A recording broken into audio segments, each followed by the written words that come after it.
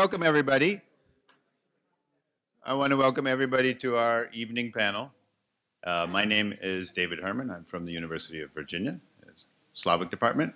First of all, an announcement on the program. We have 3 talks, but in reality there will only be 2. The third speaker, Yelena Karatkova, is not here. So this evening we're going to have talks by Annie Kokobobo first. University of Kansas, Slavic Department. Annie is an assistant professor of Russian literature at Kansas. Her edited volume, Russian Writers in the Fin de Siècle, Twilight of Realism, is forthcoming from Cambridge University Press in, well, this summer. She's completing a monograph and working on a book of translations. Her articles have appeared in Slavic Review, Russian Review, and Tolstoy Studies Journal.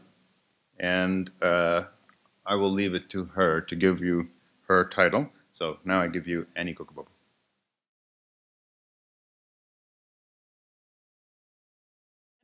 Hello, sorry, I just want to make sure you hear me. My title, Why Does Russia Need Haji Murad's Head? Haji Murad and Stability in Dagestan. And that question is not my own.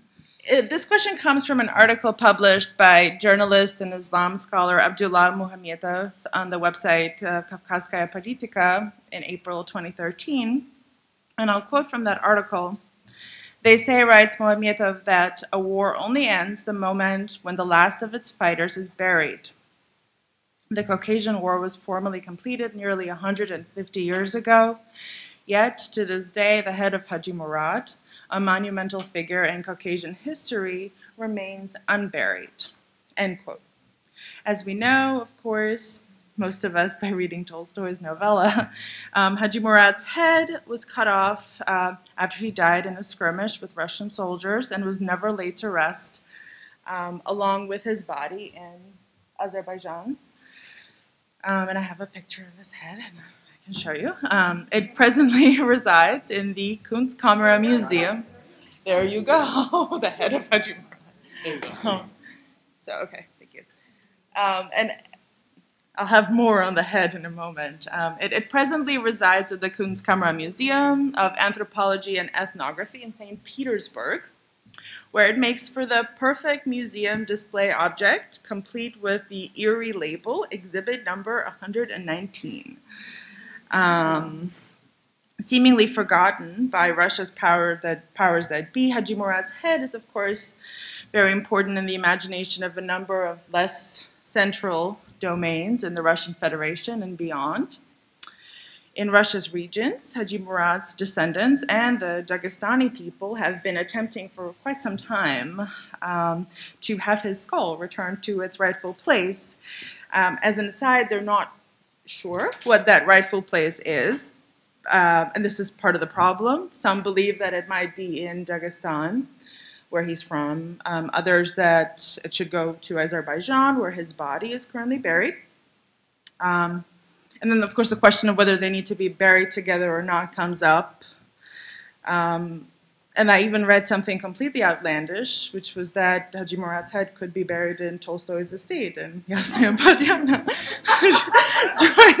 joining Tolstoy, perhaps. I made that last part out, but the Yasnaya Polyana actually is true. Haji Murad's head also seems to have an active place in cyberspace. It has inspired, it has, I don't know how to maximize it, but it has inspired a page on the Russian social network site of Kontaktia with over 300 members, which is absurdly titled, Haji Murad, let's return the head to the hero, literally, Geroyu. It's not Geroya. Moreover, Haji Murad, or rather his head, is the so-called protagonist of a YouTube video with over 17,000 hits, and that's a video I can show later if there's time. We don't need to. But one thing that's relevant about the video is that 2 Russian scholars from the Kunstkamera Museum, and one of them I think is the director of the Kunstkamera, are handling exhibit 119 and examining it, and they're noticing the preserved teeth and then the wound dealt to the temple. We do not have Haji Murad's head here, merely his skull, insists one of the scholars, hoping that this sort of scientific distinction will diffuse the tension evoked by this very disturbing visual of him handling someone's skull. It's a perfectly bureaucratic video. Now, whether it's in the form of a video footage from YouTube or the cyber reality of Kontakti or a curse believed to plague Haji Murad's family since his death and improper burial, and they really believe this, Haji Murad, or more specifically his severed skull, have acquired an unusually significant symbolic value in Dagestan's and I would say also Russia's contemporary culture. In what follows, I would like to consider this rich afterlife, focusing primarily on literary treatments of Haji Murad's severed head, as well as contemporary cultural initiatives that the hero has inspired in his native Dagestan. While Haji Murad's head is trapped in Russia's former imperial center, like a prized colonial treasure, much public discourse and activity centers on his person in Dagestan. As I argue, this significant contrast in how Haji Murad's legacy is treated points to important geopolitical questions revolving around Dagestan's status as a region within the Russian Federation and Moscow's ultimately centric and disconnected, perhaps, perspective on the tenor of things in Makhachkala. Thinking about literary depictions of Haji Murad and the significance that the hero and his head, of all things, have assumed in the public imagination, Tolstoy's 1904 novella, Haji Murad, is the most important treatment of the hero and his life as Imam Shamil's naib during the Caucasian Wars.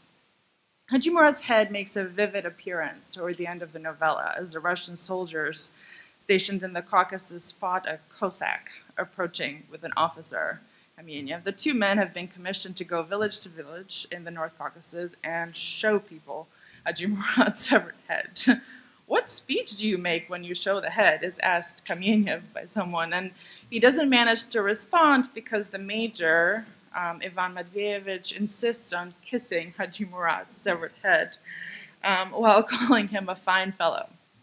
The Russian officers are struck by the severed head, of course, and saddened to see that he has perished. But it's only Maria Dmitrievna, the mistress of Ivan Matveevich, who expresses moral disgust at the sight of a human head paraded around like a trophy.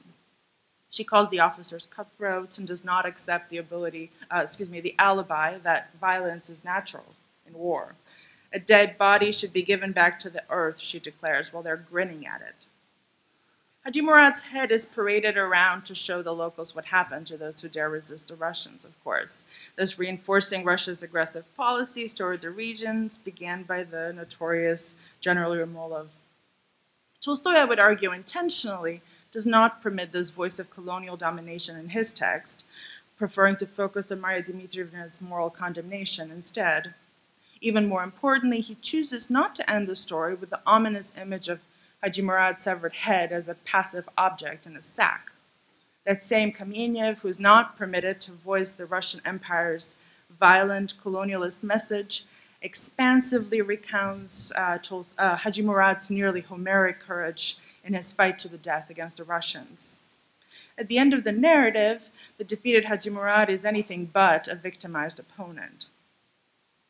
As Tolstoy likely knew, however, the words that he did not allow Kamenev to speak would have also been partly redundant because they were already verbalized in a private correspondence about Haji Murad's head between Prince Vorontsov, who appears in the novella, and Tsar Nicholas I. This is historical, of course. In a letter from May 1st, 1852, Vorontsov writes, quote, "They sent," and he just says the head, they sent Haji Murad's head from Zakatal. It arrived, as they told me, in excellent condition and is now in the hospital.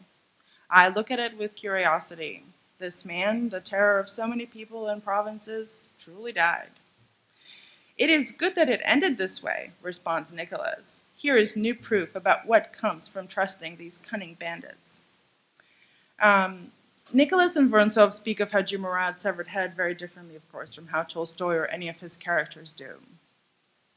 Vorontsov looks at the head with strange curiosity, or as a strange curiosity object, whereas Nicholas gloats at what has happened, likely sending someone like Kamenev village to village in order to perpetuate this triumph and gloating.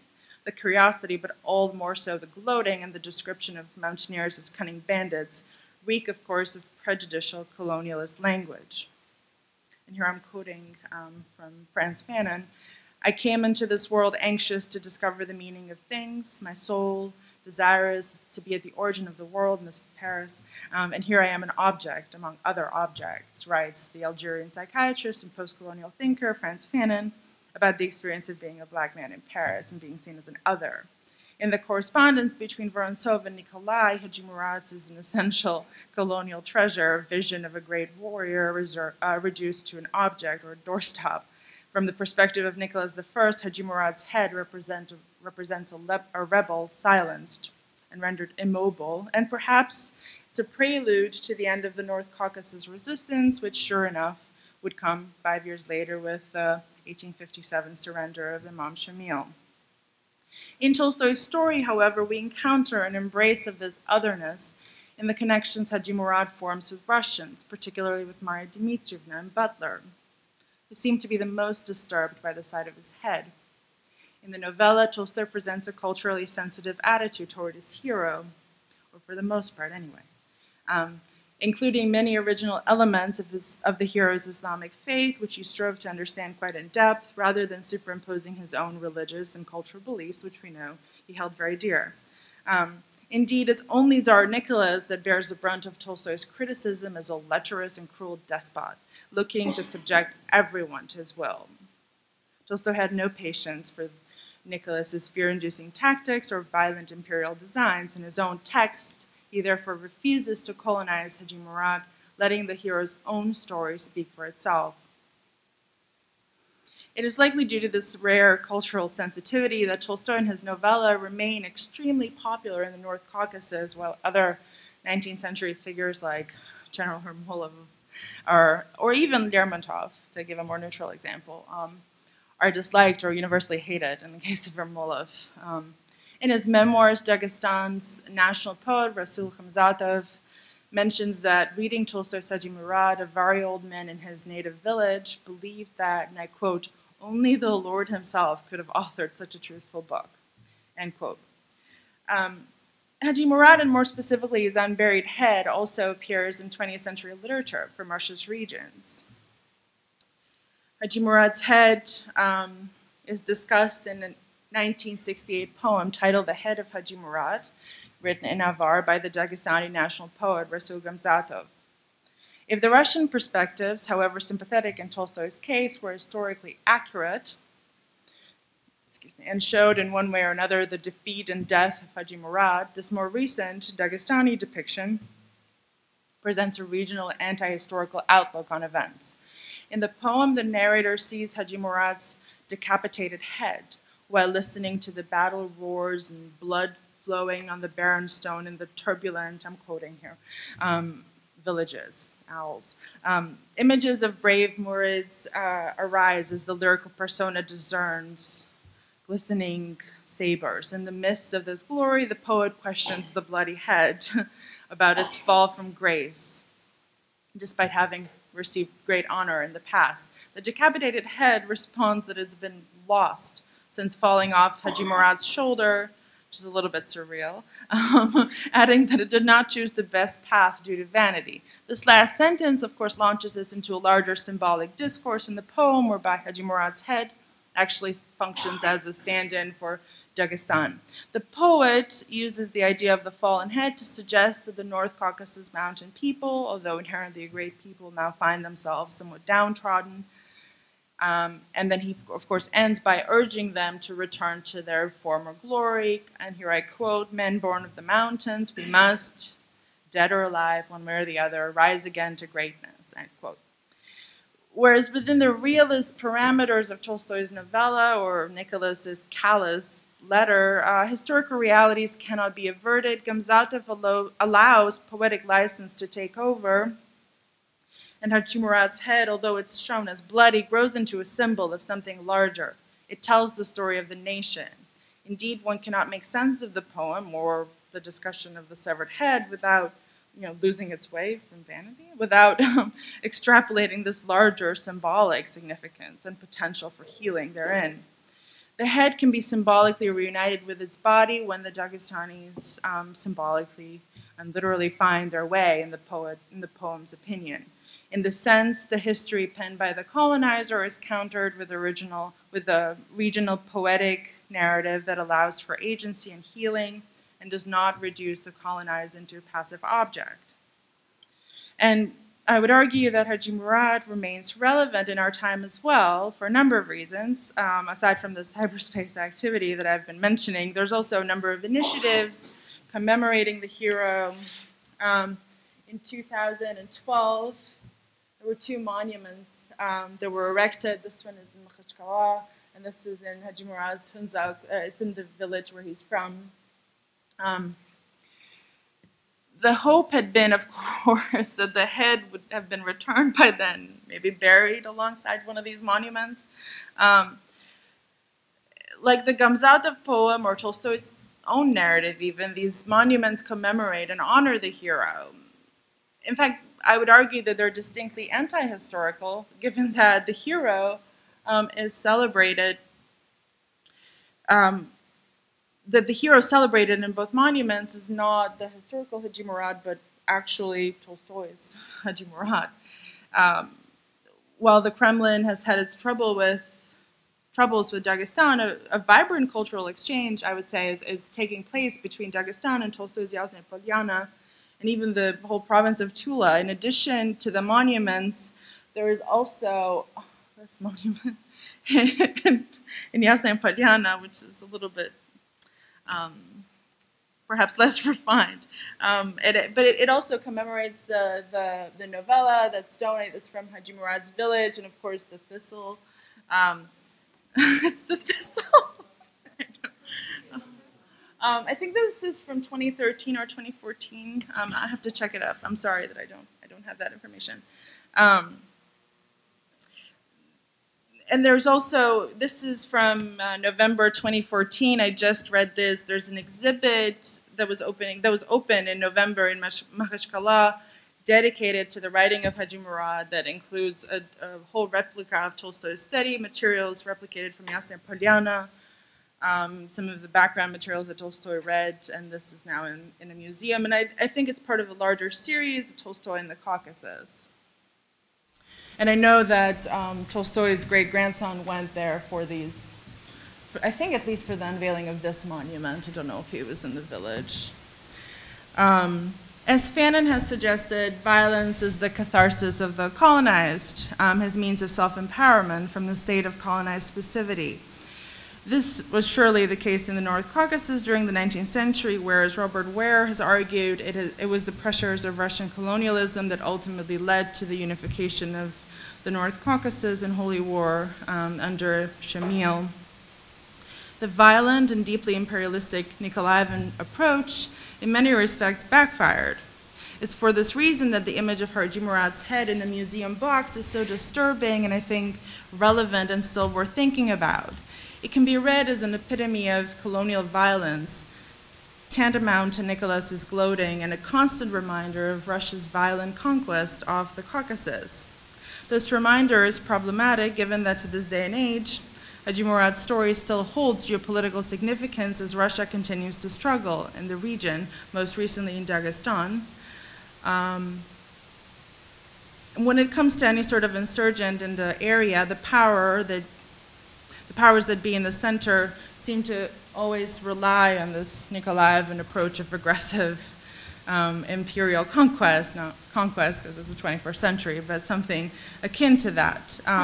Put it another way, they seem to always prefer to keep Haji Murad's head in a museum in order to instill fear and show their power. And I'm referring here to some decisions made in our times by Dagestan's new president, Ramazan Abdullatipov, which, again, I mean, he made the decisions, but many knew that these decisions were in keeping with the Kremlin's agendas. Abdullatipov is a faithful United Russia member and Putin strongman. He was essentially appointed leader of Dagestan in 2013 to replace the former president, Magometov. Abdullatipov seems to have been successful in many respects, particularly in curbing corruption, but less successful in dealing with Islamic terrorism and armed insurgency in the region, just in the country at least. As people and as some scholars and international organizations like the International Crisis Group have suggested, the reason for this failures is that he has been largely relying on these hardline policies. There was what people have called the Dagestan model under Magomedov, which was essentially meant that fundamentalists were seen as part of the country's life, and therefore trying to integrate them into their life and engage them into problem solving was seen as a way to discourage armed rebellion. A number of cultural initiatives were developed to forge open dialogue with moderate Salafi leaders, and it's the Salafis that are considered the more fundamentalist of the groups. They were allowed to even create an association of scholars, people of the Sunnah, Akulu Sunnah, where they developed their own plans for reducing tensions among young people through education. The idea was then, by offering religious youth the opportunity to practice in mosques openly, extremist acts would then subside. And there was also a commission for rehabilitating some extremist fighters who obviously didn't want to continue in that path. In some ways, I would like to think of this Dagestan model as a Tolstoyan approach, perhaps, to the problem. And it can then, of course, be contrasted to the other model, the Chechnya model, which involves a more heavy-handed approach to militants and their supporters, with the end goal being to eradicate fundamentalism altogether. And Kadyrov's regime in Chechnya has been repressive of fundamentalists, but also essentially of all citizens. And I know Gizi will talk about that tomorrow at length, or perhaps about the antithesis of that. But being, of course, he's tough on corruption as well, but I think he's probably even tougher on the Chechen people. French journalist Manon Loiseau recently suggested in a documentary that's called War Without a Trace that present-day Chechens basically live in fear, as peace with the Russians has given way to what she calls the Chechenization of the war, turning Chechens themselves into enforcers on their own people. Unsurprisingly, or surprisingly, Chechnya is held up as a model republic in Russia, and Kadyrov was recently awarded with the Order of Honor for conscientious work, which is very complicated, not go too much into that. But anyway, however successful or unsuccessful this last model, the Dagestan model seemed to be working. According to the independent news service, Caucasus Nod, in 2012, when these sort of more enlightened policies were implemented, the number of conflict victims fell by 15%, and youth seemed to be participating in insurgency less. But these gentler policies are, of course, being discontinued. After visiting Chechnya in 2013, Abdulatifov publicly expressed admiration for the Chechen model, so he began implementing similar policies in Dagestan, perhaps under some pressure from Putin, due to some mounting anxieties about the Sochi Olympics approaching and security questions. The International Crisis Group has suggested that a number of these hardline policies which included, I think, stopping the program for the rehabilitation of extremists and essentially driving most Salafi activities underground. They've suggested that these have been counterproductive in the end. There's a lot of repression that happened, or I think is still happening. I'm not 100% sure of the situation on the ground at this moment, but we know that there was an attack on the village of Gimri. This is a famous village for a number of reasons, including that it's the birthplace of Shamil, and it remains, I think, fairly fundamentalist to this day. And they're very attached to their anti-colonial past, but we know that the military barged in with something like 4,000 law enforcement officers, and only 3 extremists were actually taken or killed, and something like 4,600 residents were displaced, homes damaged and looted. So this sort of aggression obviously can't but breed more and more resentment and perpetuate this vicious cycle of violence. So again, and I think of this as a more Nikolaevan approach to the problem. And in closing, I would like to return to the question of my title, which is, why indeed does Russia need Haji Murad's head?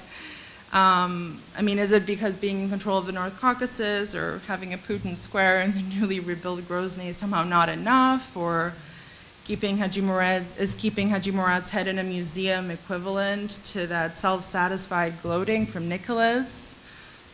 Is no amount of power ever enough? Is Haji Murad perhaps simply forgotten?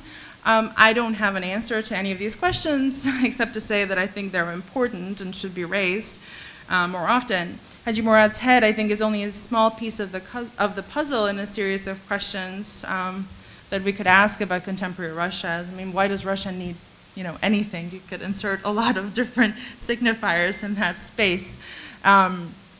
But I think it's an issue with deep-seated symbolic significance when it comes to Russia's relationship with its North Caucasus citizens. So for what it's worth, Russia really doesn't need Haji Murad's head for anything at all. So, I think it should give it back. And to quote the journalist I quoted in the beginning, I think that would really perhaps close a bloody chapter in its past, even as others are perpetually being opened. So with that, I will end.